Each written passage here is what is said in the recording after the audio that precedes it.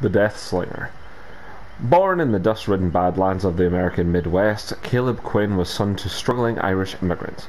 On the edge of the frontier, sickness, famine, and death were common sights, and pioneers contended for whatever scraps they could claim while tycoons feasted.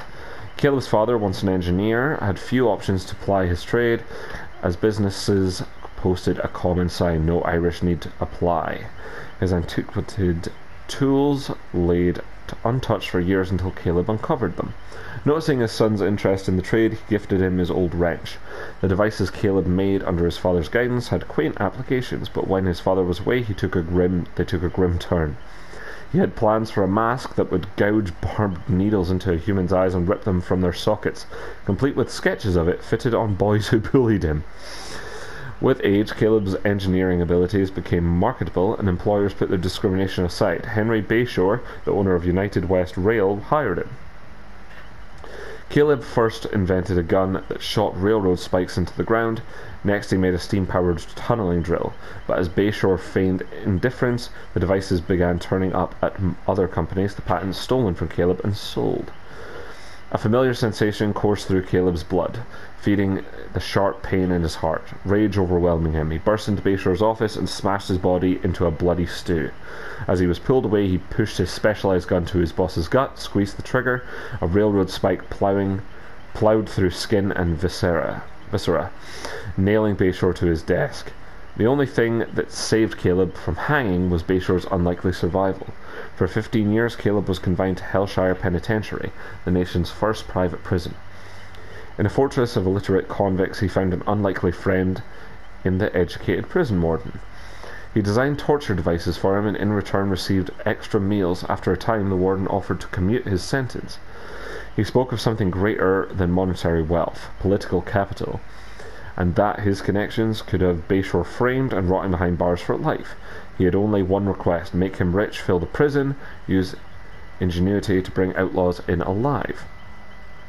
Caleb returned to his workshop and with a few modifications emerged with something new, a spear gun. The first trial occurred when a thief robbed a Chinese laundry. Seizing on the opportunity, Caleb unleashed his prototype. Metal joints screeched as the spike shot forward, gouging into the target's abdomen. But as the spear tugged, it caught the thief's intestines and with an ungodly sound yanked them onto the dusty road. After several iterations, the disembowelments dwindled, but Caleb had already earned his new nickname, the Deathslinger. Looking to protect his asset, the prison warden pulled strings and released Irish inmates to form Caleb's posse. The Hellshire Gang was born.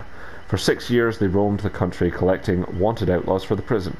Fulfilling their end of the bargain, after a bloody battle at Glenvale, Caleb caught notice of newspaper headlines. Henry Bayshore purchases Hellshire Penitentiary. In the picture, a disfigured Bayshore proudly shook the warden's hand.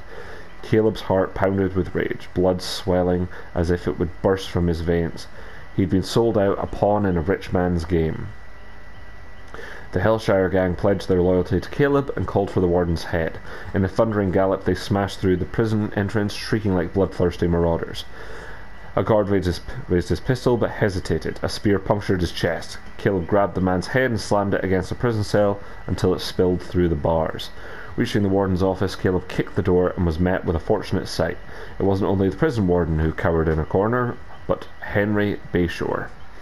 Overpowered with rage, Caleb rushed Bayshore, beating, bludgeoning, and tearing at his flesh. The man's blood dripped from his face, crimson pooling at his feet. The Hellshire Gang swarmed the warden, snapping bones with each kick. With the two men broken and begging for death, the posse dragged them to the commons, where they were left to the growing crowds of prisoners.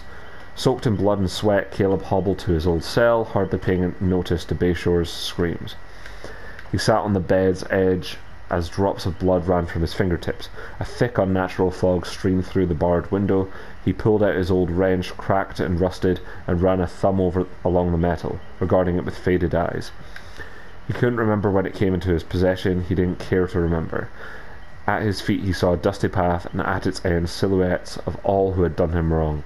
The boys who bullied him, the executives who took advantage of him, and again Henry Bayshore. Emerging from a fog were the tools to dispose of them. Unforgiving steel hooks, brilliant and beautiful in their simplicity. Pain tore through his leg as he stood, but he endured. pushing onward, walking the dusty path, leaving a trail of blood following behind him.